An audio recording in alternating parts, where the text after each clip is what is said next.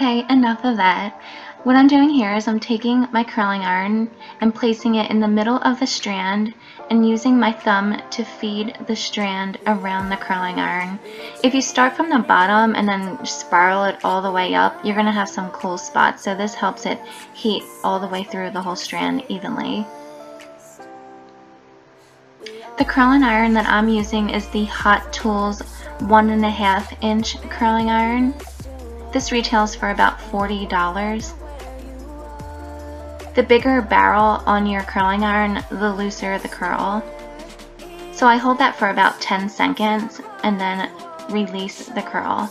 What I'm doing here is I'm taking the curl and wounding it up in my hands. Then I'm going to take some double prong clips, which I'll show you here in a second. And I'm clipping the curl to the base of my head. This will allow for the curl to cool, and it will be still tightly wound, so the curl will stay longer.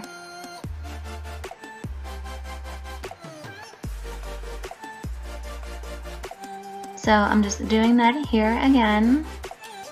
As you can see, I'm feeding the hair through the curling iron and releasing after 10 seconds and wounding the curl up and again pinning it to my head. It keeps everything so nice and neat and out of your way. And if you're not leaving for your event or whatever it is that you're doing that day, you can walk around the house for like 3 hours with your hair just ready to go as soon as you take those clips out. So I always found those really useful and helpful. If you want more tips on curling your hair, then keep on watching. But if you want tips on styling your hair, go to the 4-minute and 20-second minute mark and you will get styling tips there. But as of now, I'm going to speed through this because you guys get the point. Right here, I'm curling it upwards towards my head, not downwards, because I want face framing volume. And it just lays much more pretty. Everything I'm using in this video will be linked below, so if you're interested in the curling irons that I have, then check out the links below.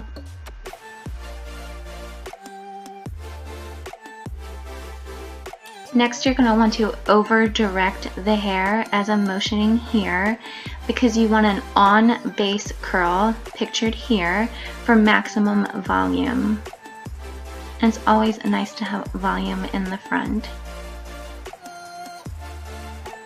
So I'm starting in the middle of the strand and I'm going to feed it through like I did with the rest of the hair.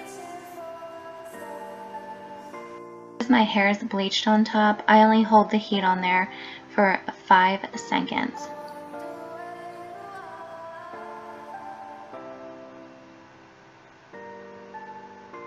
Release and pin and continue doing the same thing till I'm completely finished.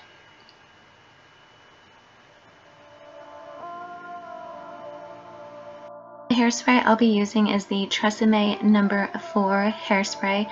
I love this hairspray.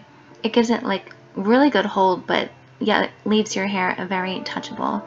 So I let my hair cool for about 20 minutes and then I'm releasing all of the curls. See how those side pieces are going away from my face?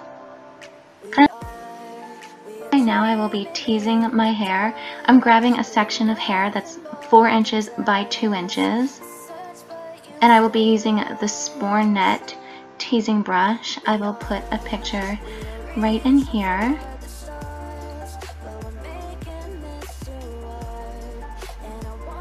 You want to hold the hair straight upwards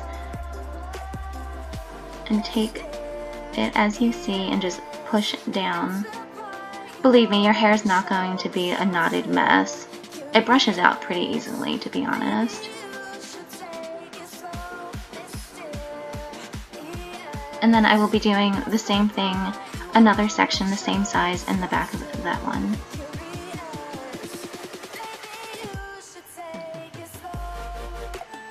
Now I'm just going to spread that out a little bit. Take some hairspray, and don't spray too much because you don't want it wet and like hard. You want it to be nice and touchable. Okay, so this is look number 1, where I'm just pulling everything to the side, so it's kind of like a side part.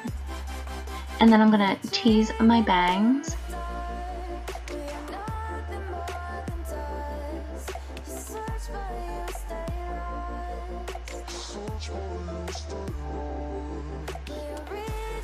And then lightly brush that.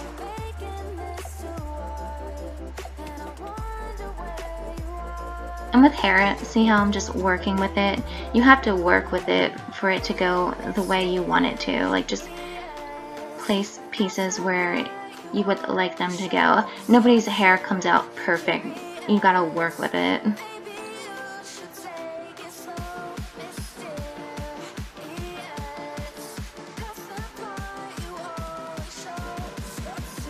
See how voluminous it is? Is that a word? Voluminous? Voluptuous. Okay, so this is look number 2. I just did a zigzag in the front for a part. I'm going for the Melania Trump look. You see how here her forehead's kind of big, but then she places her bangs like that and it kind of minimalizes her forehead. So I'm doing that right here. So I want to hold the hair right there. I'm going to spray it.